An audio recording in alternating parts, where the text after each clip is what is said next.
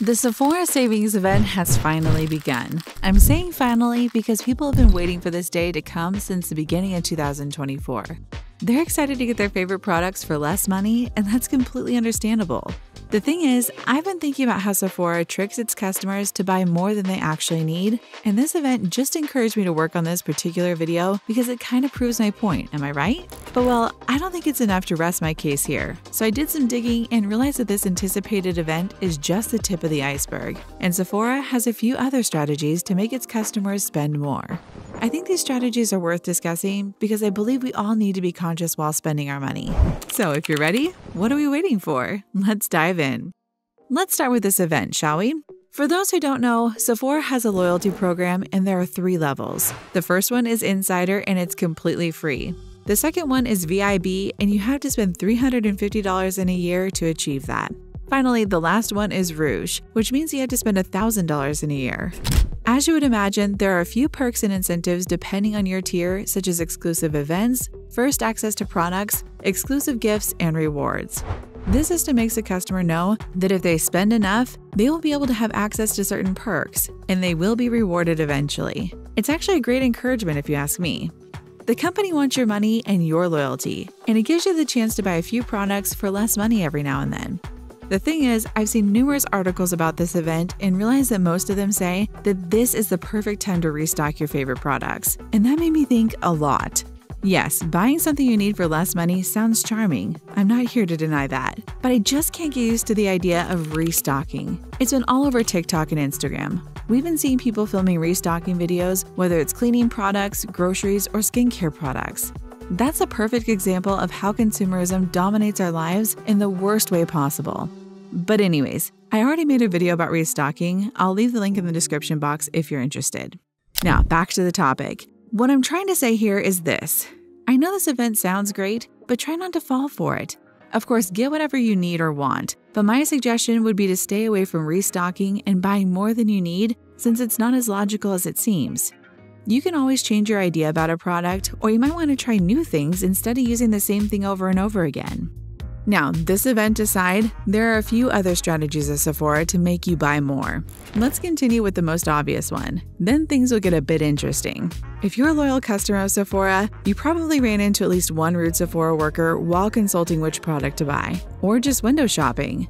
Sadly, they're inevitable and they're the toxic reality of Sephora. But beyond that, I've read multiple stories where people went to Sephora and felt humiliated because of the worker's attitude.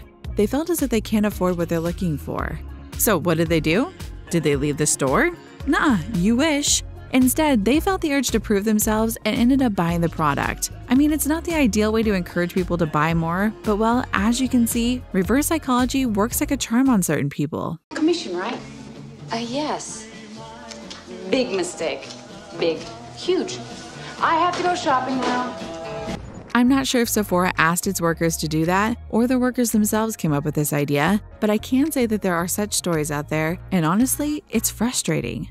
I'm not saying this because I think I'm better than anyone, but I would never purchase a product just to prove myself, especially if a worker decides to be rude while I ask for help.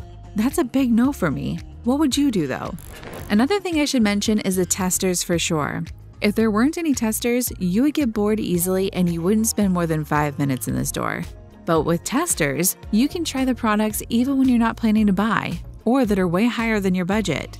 It's actually about perfecting the experience you have in store. It's fun, keeps you busy, and you get to see how the products really are. It clears all the question marks you have because you actually get to see how it looks on your skin. The thing is, the more you spend your time in a Sephora store, the more you feel the urge to buy something, whether it's the product you tried or something else. You know what? That's actually brilliant too. Because while the customer is able to try before buying, the company sells more since it creates a hook effect on people. It's a win-win situation here. But well, if you're not careful, it's not actually a win for your bank account. Just saying.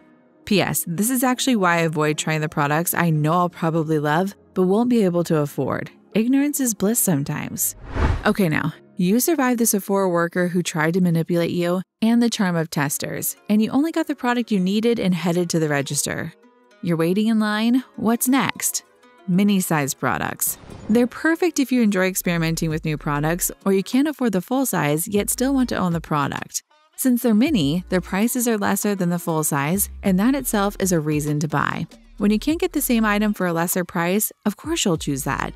The thing is, when you compare the amount of product in the mini size, you realize that the full size is actually way more affordable. So there's that. Plus, let's face it, waiting in line is a boring task and customers want to keep themselves busy while waiting their turn.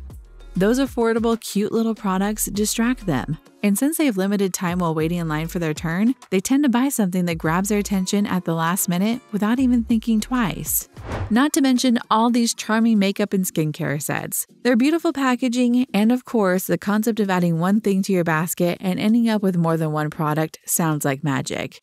Some of them even come up with a cute makeup bag, which is another encouragement to buy it. It's like the cherry on top. When you see these sets, you feel like you got a great deal. In reality, you end up buying more products than you need, and there's no guarantee that you'll love what's in that set.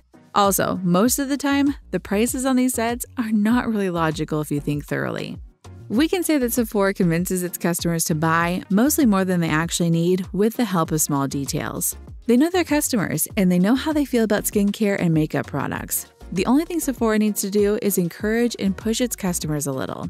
Let's be honest here, makeup and skincare products are charming as they are, and when you see another reason to buy them, you just go for it. After sharing your own experience with Sephora in the comments below, you should watch this video because I know you'll love it too.